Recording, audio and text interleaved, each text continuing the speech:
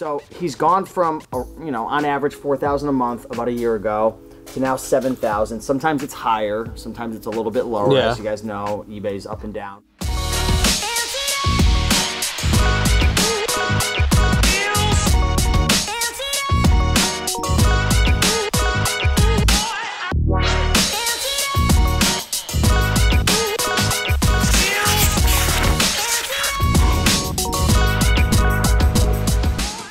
Hey, what's going on, everybody? Steve here, Raiken Profit over at RaikenProfit.com, coming back to you with another video. And in today's video, we're going to share Vinny's story of how he went from about a year ago. You were doing your 60-day total was what, like 12,000? No, 8,000. Yeah, 8,000. So you're doing around $4,000 a month. When I first introduced Vinny to you guys on the channel, I'm sure you've seen a bunch of the toy videos. He was doing about 4,000 a month. Yep. And now eBay, they changed out their layout on the app, and these. Do you mind if I share this? Go ahead. So now over the last 90 days, you can see his numbers for full transparency. So you know what we're talking about is true. Almost at 21,000. So you've scaled it to. Well, on average, about $7,000 a month from 4. So you've almost doubled your sales. Close. In a sense. Yeah. You've almost doubled your sales. So we want to talk about in this video exactly how did you double your sales. And he's selling mostly toys. Would you say, is it like all toys, 50% toys? I would say 90% are toys. Okay, I mean, so I have 600 listings. I think about 500 of them are. Interesting. So you're doing that much with only 600 listings. Yeah. That's pretty cool.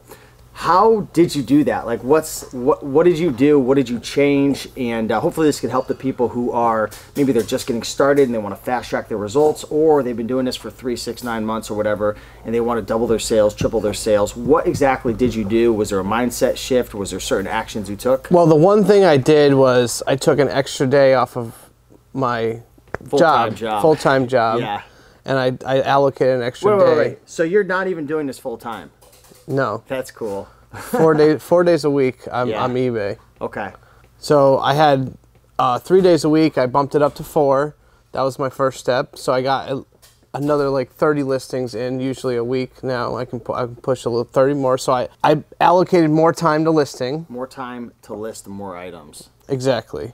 I have the knowledge now, so I'm quicker in a thrift store. So when you go to a thrift store, you're able to find more and spend less time? Yeah, for example, like maybe a year and a half ago, I'd spend an hour at Savers, and I wouldn't be able to go to another one because now it's 7, 8 o'clock. Yeah.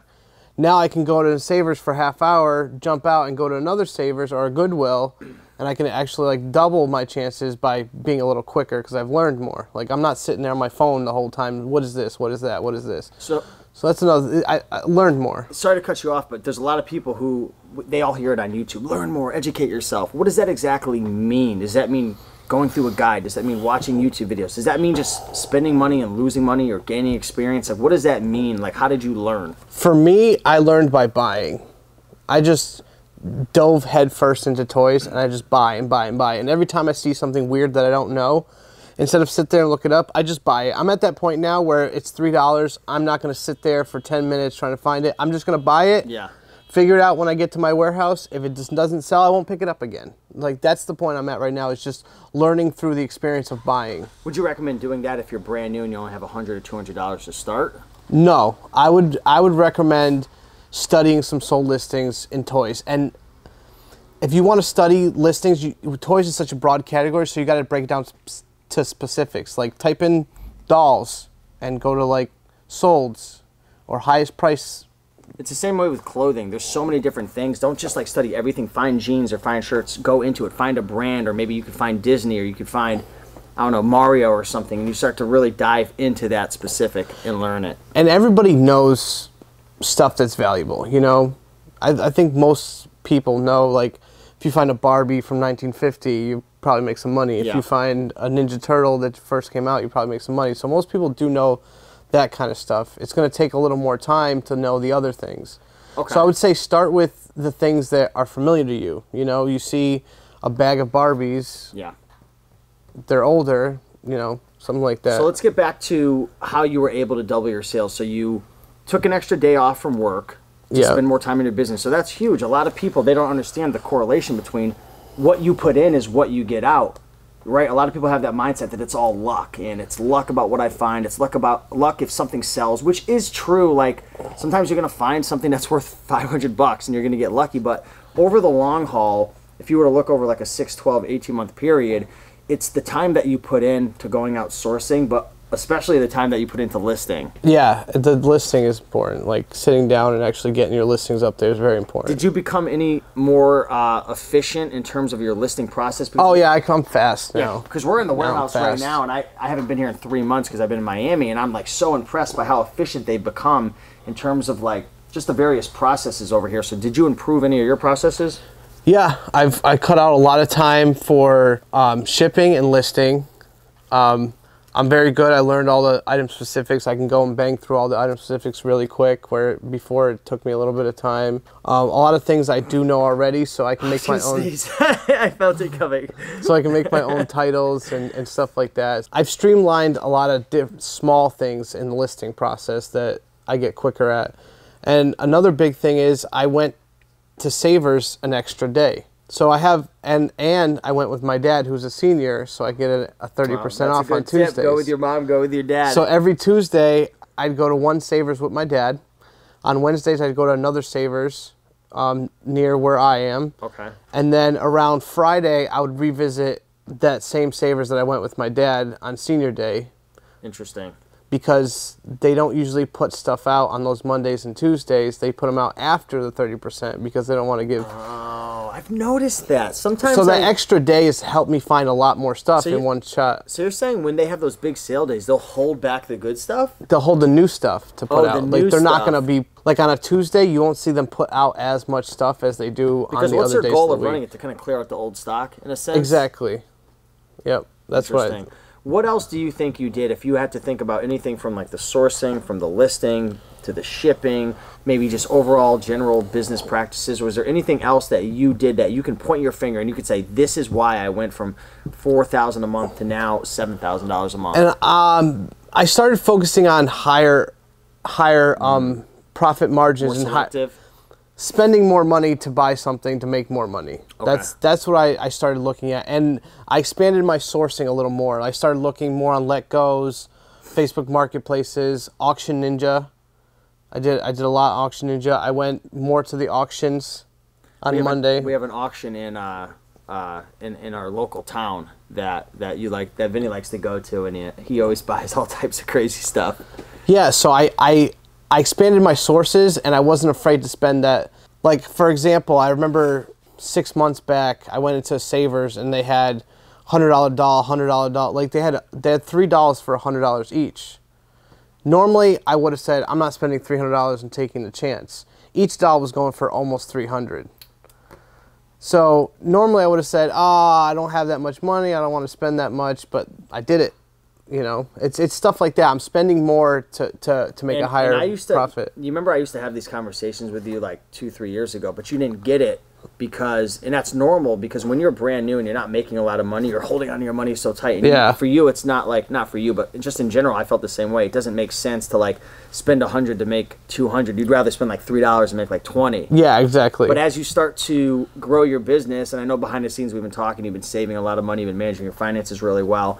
Once you get to that point where you have like $5,000 or $10,000 saved up, you make so many better decisions, right? Oh, because you're not coming from a place of like, you're not super, super needy and you're not like hand to mouth. You've got this money that's sitting there and you feel like secure in a sense, and you know like you could be smarter with the way you invest. Yeah, and it's all about the effort you put into it too. Like to get to where I am right now, I put a lot of time and work into it. It wasn't just like 1, 2, 3, I'm making this much money. Like I put hours and hours into this thing, like listing, researching, buying, searching everywhere for them. Like it does take time, but once you get momentum going, you realize that the momentum works on your side. So how long have you been selling toys for in total now? Over 3 years? Yeah, it's gonna be 4 years soon. If you could go back, what are you, 32 now? Yeah. If you could go back to yourself with the knowledge you have now at 28, so like there's two Vinnies, there's 32-year-old Vinny and 28-year-old Vinny. You have the knowledge now. What would you say to 28-year-old Vinny about starting a toy business and maybe things that he could have done differently, or maybe just general advice you would have given yourself if you had had the knowledge? I know that was kind of confusing. I would have told myself to do more research, take more chances, because there's a lot of stuff I was skeptical about. I would have told myself to take more chances, and I would have told myself to list as much as possible. Yeah. Listing's not sexy. It's not fun for the most part, and a lot of times we'd rather be out there sourcing and going on those treasure hunts, and it's just so much easier to be listening to the radio and driving around and going from thrift store to thrift store. It's exciting. The treasure hunt's the funnest part. I mean, that's what we're all in. That's the dragon that we're chasing there is like finding that item, you know, but there's legwork that goes after that, and you have to remember that, like, you have to realize your profits. And the one thing that I did is I kind of became a hoarder / collector, and now I'm at a point now where I'm trying to break away from that, because I saved a lot of stuff thinking like, hey, if history repeats itself, maybe these toys will double in value. Maybe all this money I spent will be double if I wait 10 years. But then I'm thinking to myself, who knows what's going to happen in 10 years? I'm not going to be around. I used to shake my head, but I respected it because I'm not a collector, but I know there's a lot of people who collect. But I'm glad I did it, because this tragic coronavirus happened and stores closed down, and I was able to keep my eBay business going because I had a stockpile of stuff that I put aside, because I spent so much and bought so many toys. It all happened for a reason, man. I was able to survive with the reselling until now. I've run through a lot of stuff in the past couple months. On my channel, we've always we've always talked poorly about, like, even about myself. Like, I would beat myself up for having a death pile, and we'd like always make jokes in the community about, like, don't have a death pile. But when this all happened, everyone had a death pile, made out like a bandit. Oh yeah. Prices went up. You couldn't find anything, right? I mean, unless you went to did retail or online arbitrage. I look at it this way.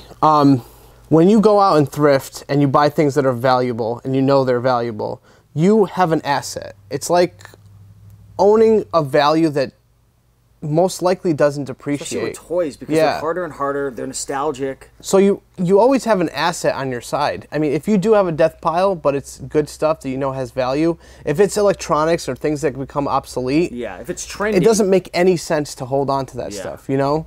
Unless it's new and sealed, maybe. Yeah, exactly. Then possibly you have something. But with toys, it's almost like just sitting there. It's going to be making me money just sitting there, or if it's on my eBay. But it's all up to what your plan is. What are you trying to do? Are you trying to just make some extra cash to afford your car payment and hang out with people and enjoy yourself?